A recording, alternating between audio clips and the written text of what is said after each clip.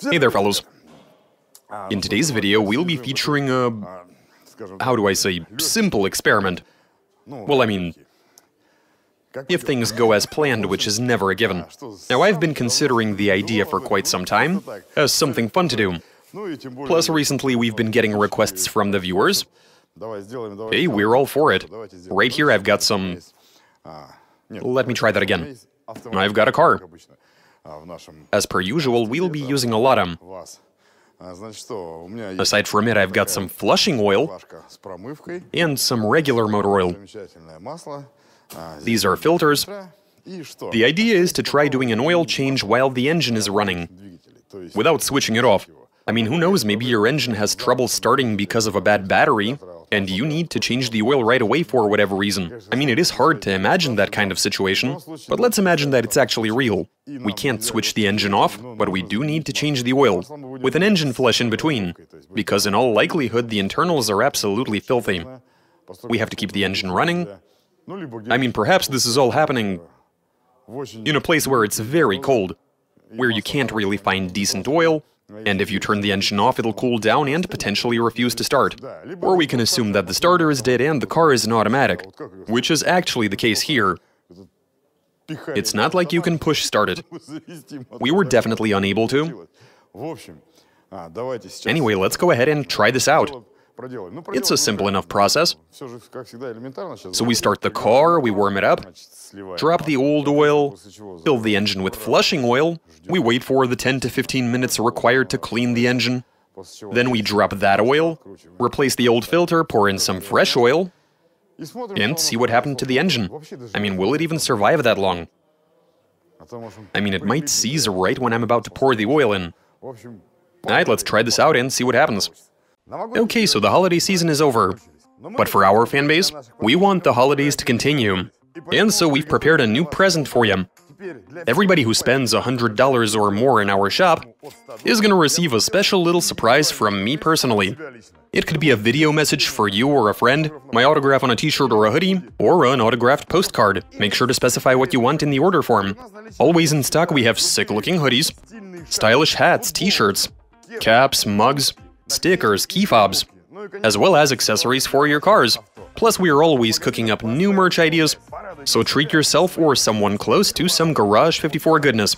Hit the link in the description, spend $100 or more, and get a nice little personalized bonus. Make sure to use the code GARAGE100, good for a solid discount. Can you change the oil on a running engine? Translation and voiceover by BMI Russian.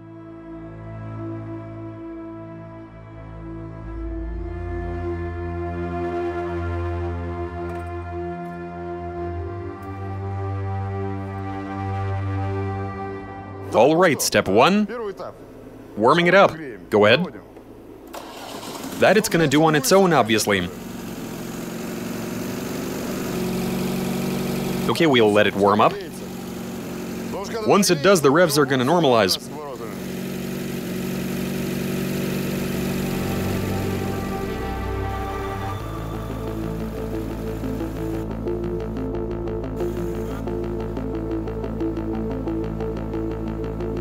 Okay, fellas, we're looking good.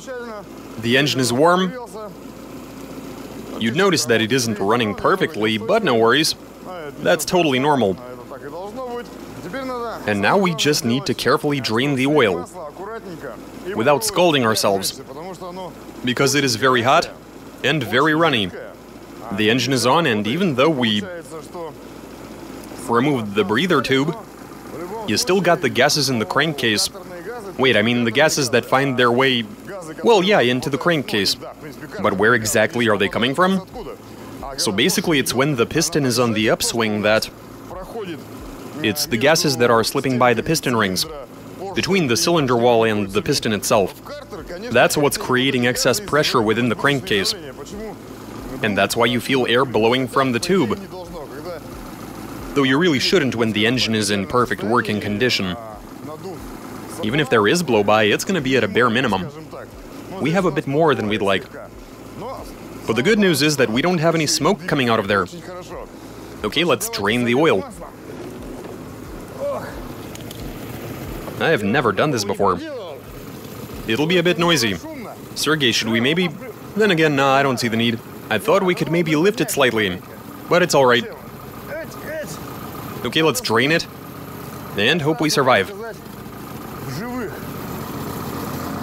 This is gonna be interesting. I've got my tall bucket. I might want to wear a glove, though. Or maybe not. That was premature.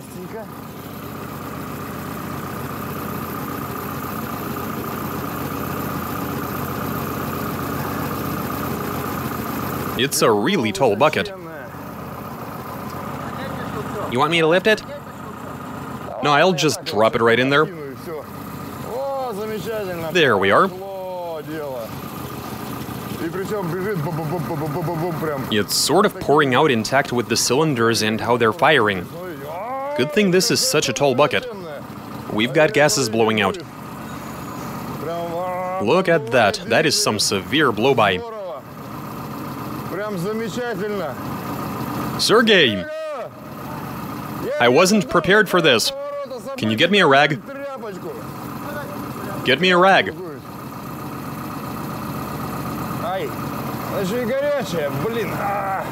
Oh wow, the bucket is so hot. Right, now let's flush the engine.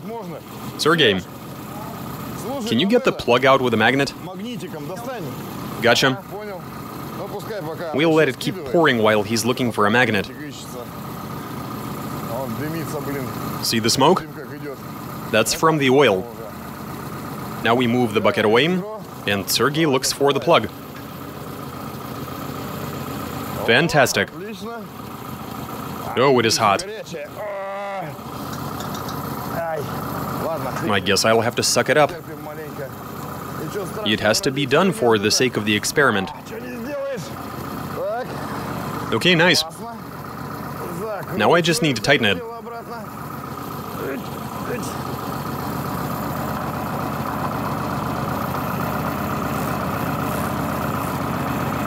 But not too much. We will be removing it very soon. And now the interesting part. The engine is still running, that's nice. Now we just need to pour in some oil,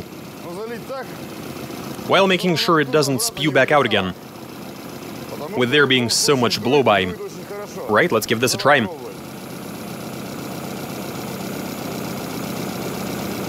Look at that, it seems to be working. I mean, that's nice. And the reason the engine isn't spitting it back out has to be down to the funnel. If we'd have used a regular one, the crankcase gases would have created quite a fountain. Now, if you've never added oil to our running engine, you shouldn't, unless you want everything covered with oil. But here the length of the funnel is preventing that from happening. Nice. Now keep in mind that out of 5 liters we only need... Then again, keep pouring. Let's give it a good clean. It's definitely been a while. That's enough? Yeah, that'll do. Oh wow, that smells. You see what's happening? Now let's put the cap back on. Now we just need to leave it alone. And wait. For a little bit. The instructions say that you need to run the engine for 5 to 10 minutes on this particular flushing oil. Let's give it all 10. The engine is going to be nice and clean. It'll be good.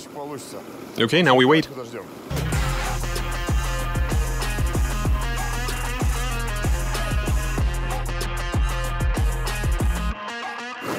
Alright, we've waited for 10 minutes. And the time has come to start draining the flushing oil. And to do that, we need to get under the car and drop it, the flushing oil.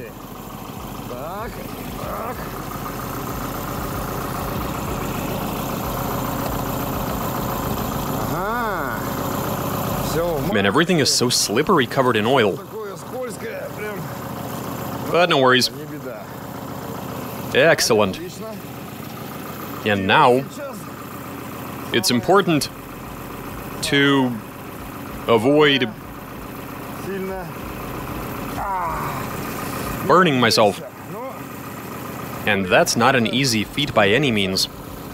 A bit of oil will get onto my hand, and it is very hot. But okay. So it's hot, and also the flushing oil has a very unpleasant smell to it.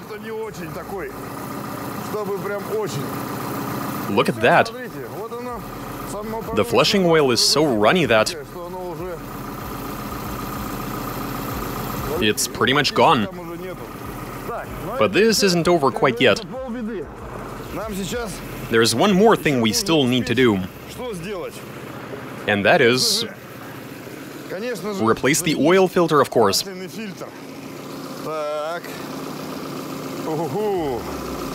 Oh my. It is pungent.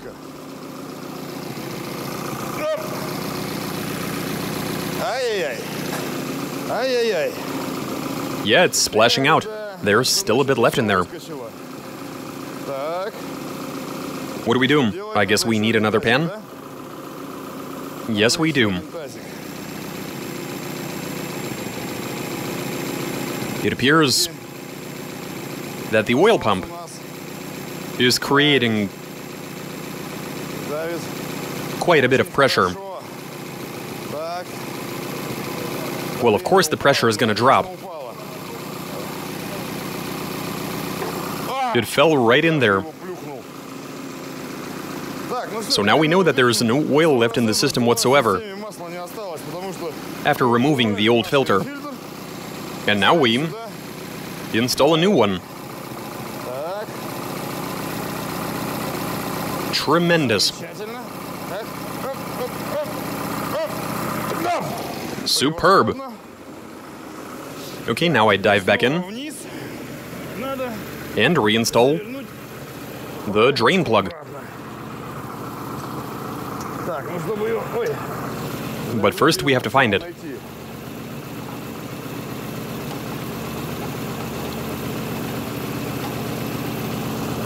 Wait, I might have not even dropped it in there.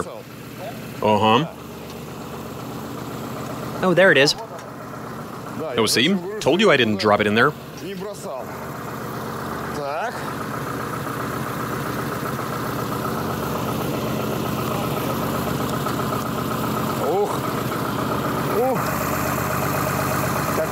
Everything here is so hot. And wet, I mean, covered in oil.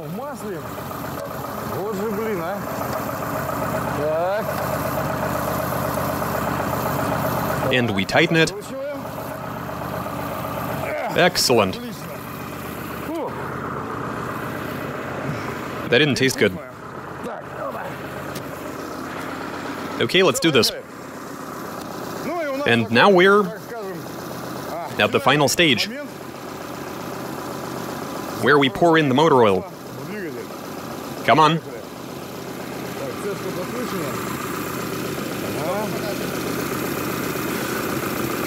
.48.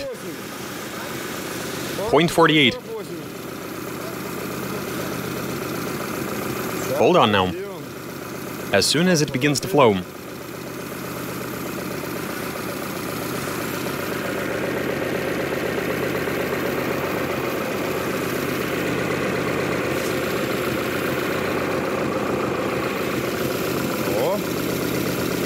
There we go.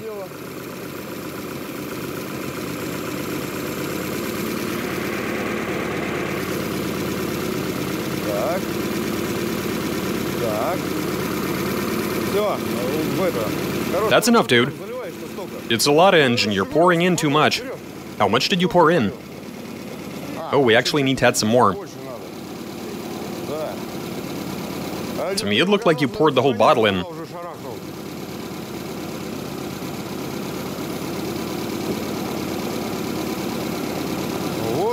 Fantastic. It runs so much better. Where's the cap? Of course it does, on fresh oil and after a clean. I mean, no surprises there. The pressure gauge is reading 1. That looks good.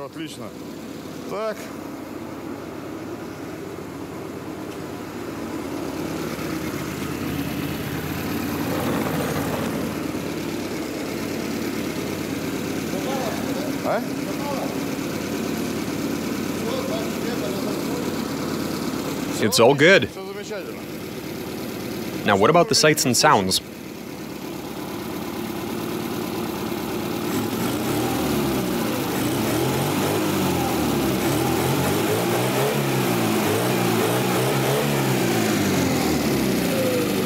Exceptional.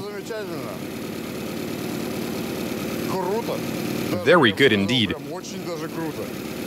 This engine seems to be feeling great.